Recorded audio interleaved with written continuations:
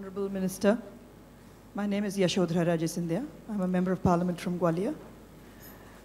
This is regarding the government's stand on Arunachal Pradesh versus China. There is a sufficient build-up on that border, and we hear that there are helipads built, there are airstrips built on the other side, and we do hear every now and then about how there is encroachment on your borders of Arunachal, and how they do not accept that Arunachal is a part of our India. What is the government doing to make sure that Arunachal remains a safe place for India and for Indians over there?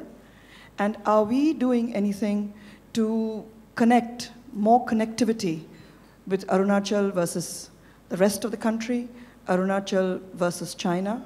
If I can have some information on that. Well, China claims that Arunachal is disputed territory. We reject that claim. Just as they are building roads, forward posts, helipads, we are building massive infrastructure in Arunachal. We are building several kilometers of roads, several helipads, and several landing strips there too. We do what we think is necessary. We're not in competition with China there. We do what we think is necessary, and I think enough is being done. Now, let's also remember that these are borders which are not quite accurately delineated or marked. It's possible that sometimes Chinese troops will come into areas we think is ours and we know is ours, but they think it's theirs. And sometimes Indian troops stray into areas which they think is theirs, but we think is ours. Well, that's right across the India-China border. That happens. Nothing unusual is happening in 2009 or 2010, which did not happen a few years ago. There's nothing unusual about these stray instances. So you can be assured that nothing unusual has happened last year or this year. Now, as far as the Arunachalis are concerned, they have turned out in large numbers, over 70%, to vote in elections to elect a government. In fact, the Arunachalis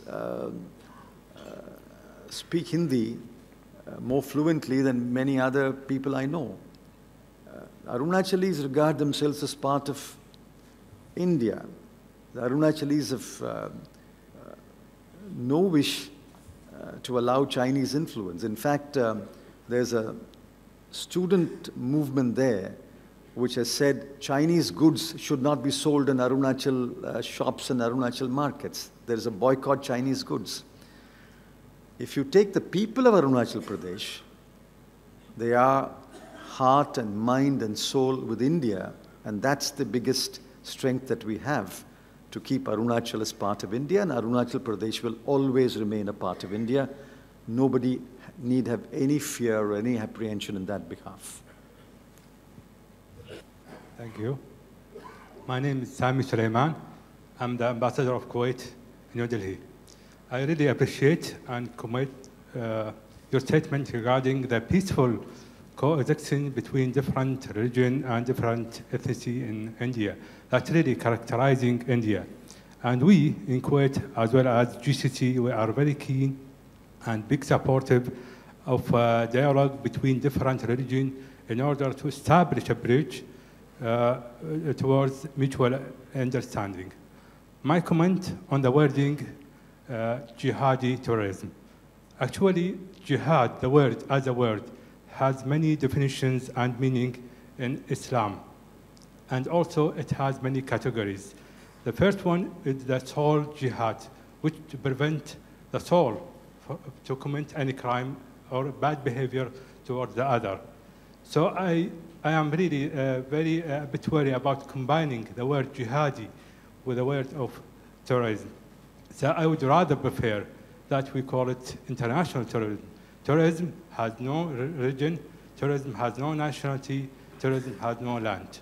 So I would rather really I'd appreciate if we call it international terrorism. Thank you. No, I have no difficulty in agreeing with you.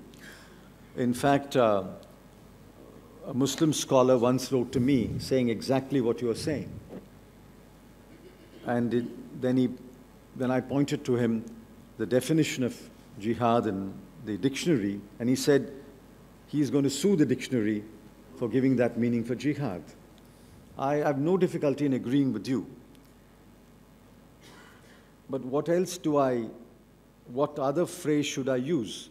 Arun started by using the phrase jihadi terrorism. I find Hafiz Saeed uses the word jihad in every speech that he makes. He has made 3 speeches in the last month, and every speech that he has made, he has used the word jihad. And he remains a free man in Pakistan despite the dossiers against him. I find Al-Qaeda leaders use the word jihad. I find LET leaders use the word jihad. We have voice transcripts of the attackers in Mumbai and their handlers using the word jihad. So, for the wrong reasons perhaps, and unfortunate reasons perhaps, if the terrorists use the word jihad, then those of us who are opposed to terrorism are forced to use the word jihad.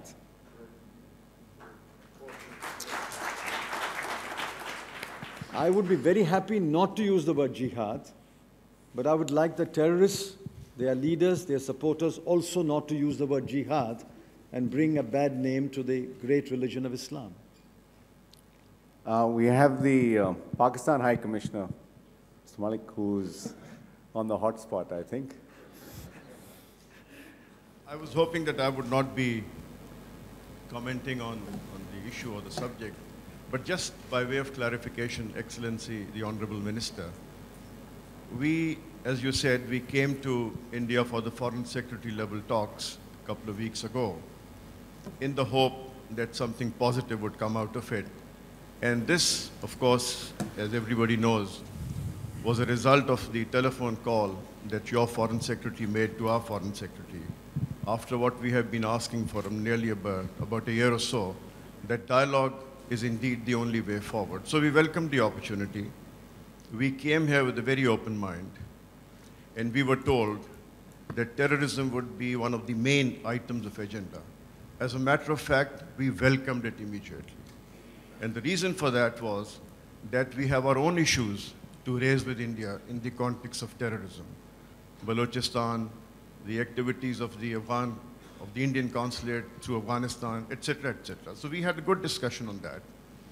But the point I wanted to make, that whatever, even if we sat across the table, agreed to disagree, even that is an improvement over the current state of affairs.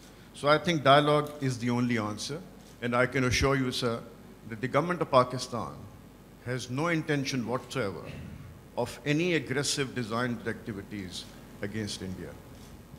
Having said that, I would also like to remind you, Excellency, if I may, that we have repeatedly asked India to share with us any real-time information that you might have of any possible activity which you feel would originate from Pakistan.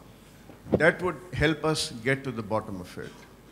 And finally, this argument that I have heard repeatedly about state and non-state actors, I think it's time that we got to the bottom of that and felt and feel strongly in Pakistan that certainly there are no state actors who are involved in any act which would be detrimental to India. And finally, as regards the future course of action, yes, we have suggested a roadmap for a future interaction, and we hope that India would respond to that positively. Thank you very much. Mr. Chidambaram, you would like to comment on that? Well, I noticed the presence of His Excellency, the High Commissioner of Pakistan in India, and I hope that we would not have to enter into a public debate. Even now, it's my desire that we do not enter into a public debate, but I wish to respond most respectfully to His Excellency's observation on one matter. I know that you mean what you say. Certainly, I know that you wish to mean what you say. And that you are stating what is the Pakistan government's official brief to you. I respect you for that. But let's put that to test. Just a small test. You know, I know, most countries of the world know, and certainly our common friend, the US, knows that we have voice transcripts of conversations between the handlers and the attackers in 26/11. We want to know whose voice is that? Who was that handler? We have given you a list of names. Why can't we test our commitment to anti-terrorism by sharing voice samples of those whom we suspect to be the handlers, which can be compared with the voice transcripts that have been recorded. And then we will know whether any of the handlers was a state actor or a non-state actor. It's a very simple test. On the one hand, we have the voice transcripts. We have a list of suspects. Please give us the voice samples of those suspects. Let's send it to a laboratory in a neutral country, Quantico in the United States. Let them tell us whether the voice transcript is that matches with a voice sample. And then we will know whether the person was a state actor or a non-state actor. But that's one way to break the logjam, isn't it? I'd like to believe that there is a distinction between state and non-state actors. For the sake of argument, let me accept that. Is it not then the obligation of the state of Pakistan to control and eliminate the non-state actors who are fomenting terrorism? As long as the non-state actor uses Pakistan's soil, is it not the obligation of the Pakistan government to neutralize or eliminate the non-state actor who's fomenting terrorism?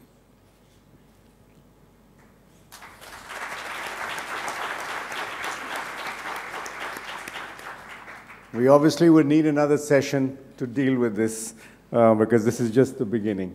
I'm afraid I have to close it because Mr. Chidambaram has to go. Parliament is in session. I'd like to thank Mr. Chidambaram for coming here and sparing his time and being frank with us in his analysis of the security threats facing this country, both internal and external. I think we should sleep sounder as long as he's in the job. I hope you like your job, though, Mr. Chidambaram, in the Home Ministry. Well, you've always... Robert Gates, US Defense Secretary under the Bush administration and now under the Obama administration, said about his job, "I do my job, I don't have to enjoy doing it."